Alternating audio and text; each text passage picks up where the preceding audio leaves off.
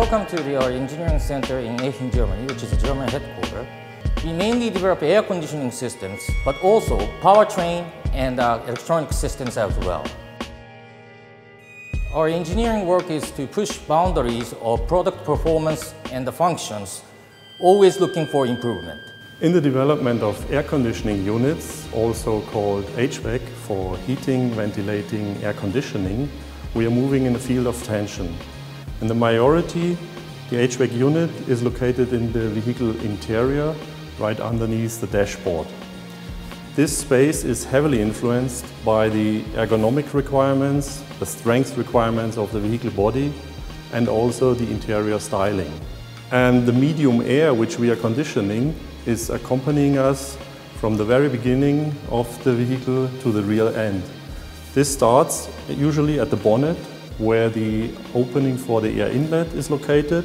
It goes through the bulkhead into the HVAC unit, distributes by ducts and outlet grills into the cabin, and it leaves the vehicle cabin at the rear end. The role of design takes from the first sketch of a concept until the last detail of a product using the CAD system.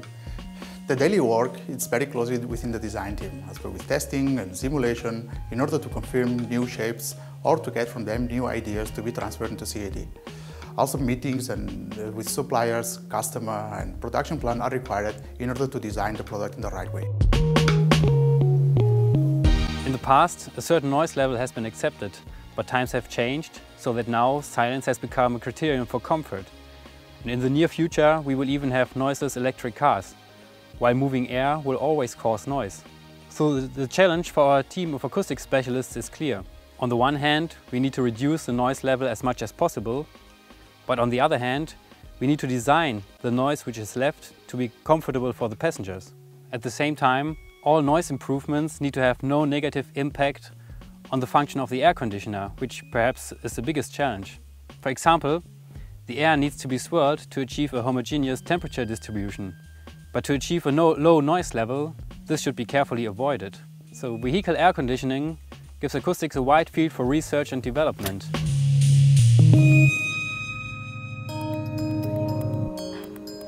Within the HVAC development process, my role is the CFD simulation.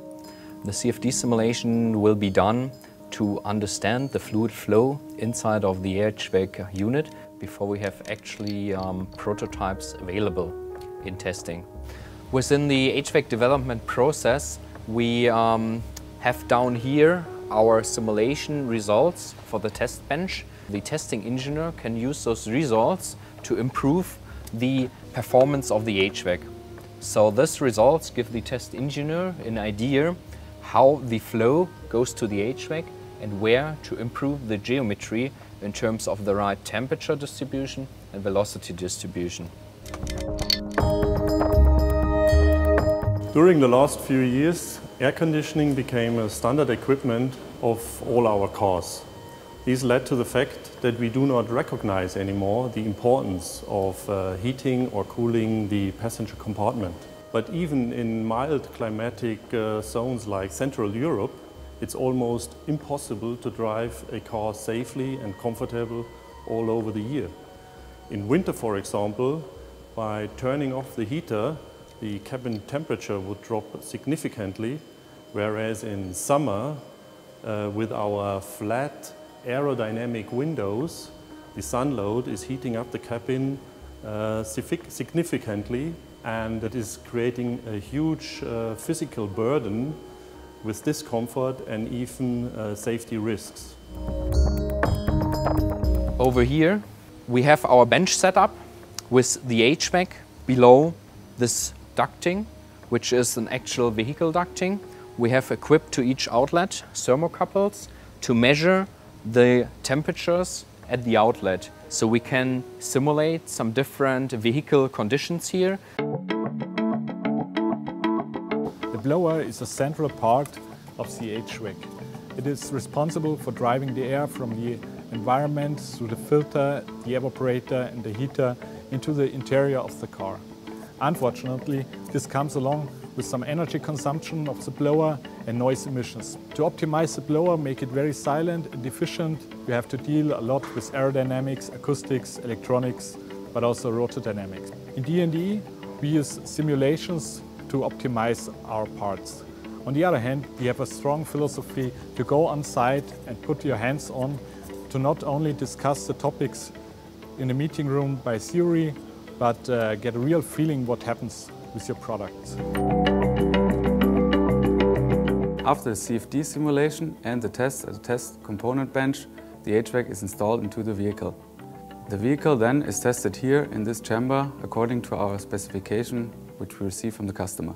The special feature of this chamber is that it's controllable from -20 to +50 degrees and vehicle speeds up to 200 km per hour are possible.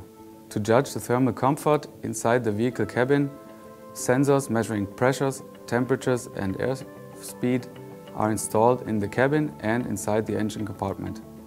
Then these signals are sent to the PC here, are stored and are visible during the test.